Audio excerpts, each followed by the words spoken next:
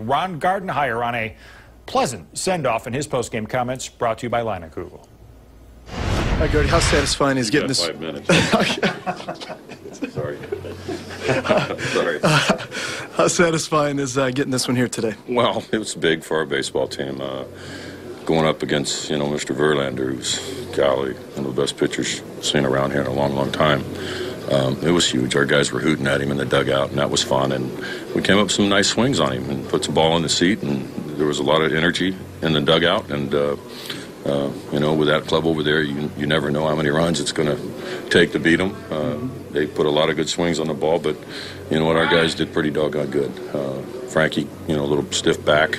He had it from the start, and it just got tighter and tighter. About the fourth inning, we just said, that's enough. And bullpen was fantastic. Verhagen, all the way through, the rest of them all did their thing, and good win. We needed a win. How big was the swing of emotions when you see, JV strikes out the side in the first, and then you thinking maybe this could be a long day, and then here comes Hicksy in the second? Yeah, we didn't strike out too much more after that, did we? 12. Yeah, I think like 16, 17, somewhere in there. I don't know. It was a big 12 total.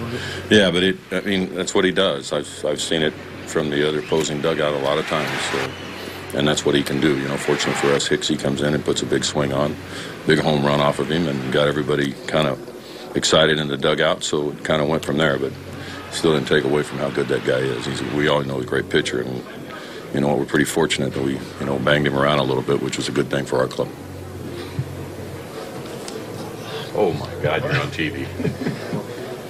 What did you guys see against Verlander? Or did you recognize something? These guys have seen him, playing behind him.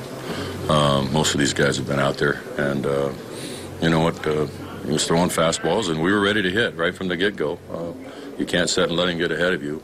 So we were ready to hit if he put the ball over the plate, and by no means did we kill him, but we put enough runs on him, which is a good thing, and put some balls in the seats too. Put some really nice swings on it, starting with Hicksy. So, same stuff. He's got the great curveball, the slider, and his fastball is 96 miles an hour. So, you just got to buckle up, and hopefully you get a hold of something. Pretty nice bounce back for Verhagen too, after what he's gone through most of this year with the injuries and the getting banged around a little bit. He looks like he's kind of back to the way he was in spring training. Yeah, that was big outs, and even when I took him out, he said, I can go. I feel great. He said, I feel really good out there. So we could have run him out there, but you know what? It was up 30-plus pitches, and we don't want to kill the kid. Plus, we had Willie.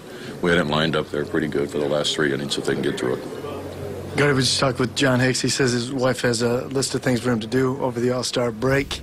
What are Ron Gardenhire's All-Star break plans? Cocktails. We're going to go sit in Oklahoma and sit with my grandbabies and just enjoy the grandbabies. That's my whole goal. Maybe my grandson has swimming lessons, so I get to be a part of that and go watch him do his swimming lessons. So I'm really excited. I haven't seen him. I've FaceTime with him, but it's time to get away from baseball and do some fun things like that. Thanks, Gardy. Enjoy the break. Thanks.